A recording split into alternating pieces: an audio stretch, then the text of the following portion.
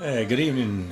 This is Martin Zeller from Martin's Model Shop. I'm giving you an update on a new bench project. We have a 70 GSX Buick that I've started on, and just going to give you a little sharp look of what's done so far. It's in yellow, and the hood is flat blacked out. The engine's done, except for installing it in the car, and it's all wired.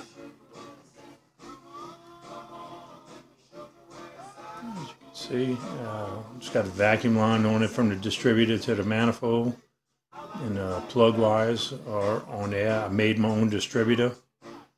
It's hard to see, but there's a fuel line that goes from the carburetor all the way down to the fuel pump. I don't know if you can be able to see it, I guess not. But that part's done pretty much. I'm ready to go into the car. I have the interior tub starting to work on it. The dash is kind of detailed out. I drilled holes in the dash, put gauge blanks in the back, and then cleared over with epoxy to make the glass lenses. And the Moloto pen does all the chrome on the dash, the knobs, and so forth. And then in the pan itself, which is not finished, but it's getting there. And I don't know if you'll be able to tell because it's black. I have black embossing powder for the mats, and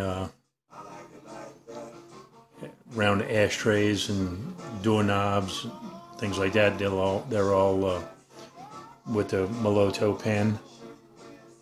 If I can get a shot where you can see them, I guess you can't. It's hard to do it with all black, but it's flat black with dull